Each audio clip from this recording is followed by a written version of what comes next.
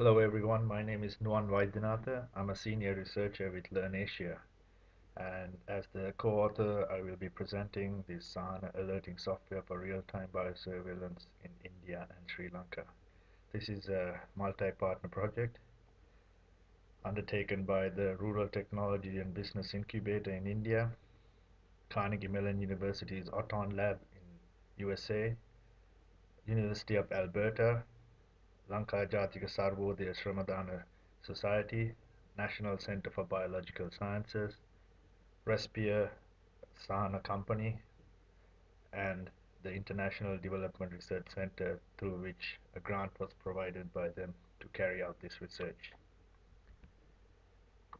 The high-level system diagram shows the RTBP design, where health workers currently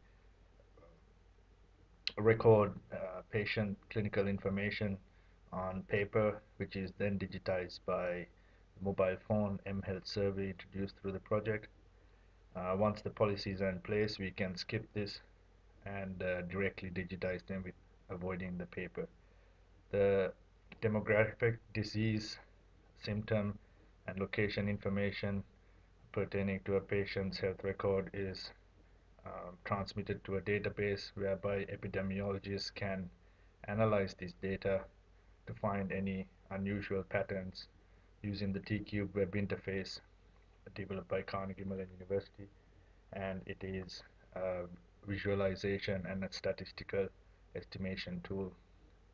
When an event is detected, it is and verified, then we use the Sahana alerting module for transmitting the situational awareness or alert reports back to the health workers through the GSM networks onto mobile phones in the form of SMS, email, and text.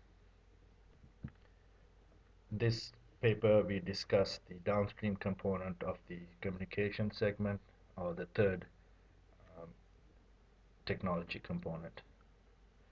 Prior to starting the project, we had conducted a survey for about 10 months where we involved health workers, and they were asked to record any events they would have, any health events of particular outbreaks they would have and come to learn about, and how they learned about it. And it's predominantly through the media, and the media only reports when it's um, when there are several deaths or it's a very extreme situation, but they do not receive any otherwise any formal way of receiving um, outbreak or escalating disease case information.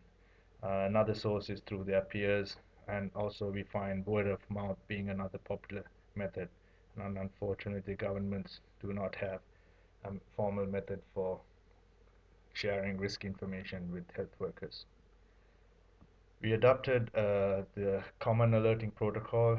It's a XML-based global standard that is recommended by the International Telecommunications Union, incubated by the World Wide Web Consortium, and managed by the Oasis Group. The design comprises the header alert segment, which could have multiple info segments, and then each info segment can have multiple resource and area segments. The tags or the fields in bold are qualifying elements and also mandatory elements, but uh, the implementers can decide which other values they want to make mandatory based on their um, requirements. And this example shows how a profile is created for Sri Lanka, where you have a single alert segment and three info segments which carry the information in the different languages: Tamil, Sinhala, and English. And each of these would have their own resource and area segments. The Sahana Broker alerting broker system consists of five subsystems. The message creation is done manually, or it could be an automated process, then validated through the CAP version 1.1 and the emergency data exchange language or EDXL version 1.0. The message created then can be either can be disseminated directly to the end recipients, or it could be a cascade distribution where you would, once this system would transmit it to another system such as the health department, sharing the information with the airport authorities, who in turn would have their own um, list of recipients which they would redistribute it to. And this is managed through the organizational um, resource manager, which has the access layer controls and then also the rules. The message is can be transmitted as a full cap text message containing all the pieces of information, or a shorter version for sending over SMS because the limitation of the character of a SMS page, and also in term as voice. When the message is received, it should be acknowledged by the human being, not by the device, to ensure the human being received the message. And this is managed by the acknowledgement subsystem, which acts as a feedback loop for any contingency or to compensate for messages not received, and can be retransmitted through other channels to ensure the recipient gets the message. The GUI is um, is very simple. You just enter a few values into the given attributes, um, and then we see the tabs demarcate the area information resource and segments of the cap alert. Once the message is created, you would select your groups of recipients, or you can manually enter each one of them individually if you have any alterations, and then decide which channels you want to send the message through, and then transmit it. So this single entry of the message is transmitted over multiple channels to multiple users. The transformation is the XML file is stored, and then it is picked up by each of the subroutines for SMS, email, web, and we use a style sheet and some subroutines to conform them into SMS, email, and web RSS feeds, as well as voice.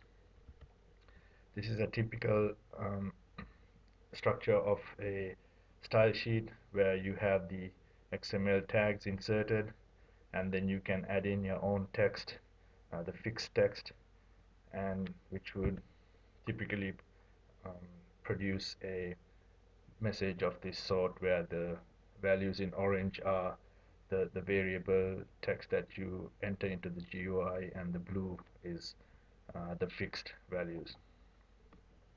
We evaluated this system with the users. One was to find out how the efficiency and how quickly they could create a message, and we found that they were quite weak in that. Only 50% were able to do that. So that's because we had the GUI was opened up. It was not customized for this particular user group. So now that we have understood it, we can make those changes. Accurately entering the values, they had no problems with that. A lot of them completed without any mistakes. Then in terms of correctly identifying the recipients, about 55% of them were able to do that. Some made some mistakes in terms of identifying the correct recipient groups. Then the comprehension exercise, we issued several messages to these health workers and had them um, assess the messages in terms of how they could comprehend. They all had no issues with comprehending the message in both countries, but the only issue we found was they could not identify the message identifier, which uniquely identifies that particular message. So we need to make some adjustments to that. In conclusion, the Sahana Broker can be adopted for sharing health risk information. we should expand beyond the text to voice. Um, this we could not complete in this part of the project due to lack of resources. We found problems with using your own GSM modems. There are unreliabilities, and then compared to directly connecting with the service provider through the internet. But the only problem is that we did not have a feedback loop when you connect directly to the service provider, which is possible if you have your own GSM modem. We need to also work on localizing and do some natural language translation to speed up the entry process, and then incorporate the edXL distribution element for audit trails and traceability of recipients. Um, we need to enhance the organizational resource management subsystem to make it more of a personalized or a MySabro kind of an approach where users can customize the templates and the recipient list to their own liking. But before these electronic systems can be adopted, the policies must be reformed, and also laws must be changed to remove the paper and replace it with electronics. Thank you. Sorry I could not be here to present this in person, um, but please, if you have any questions, don't hesitate to email you.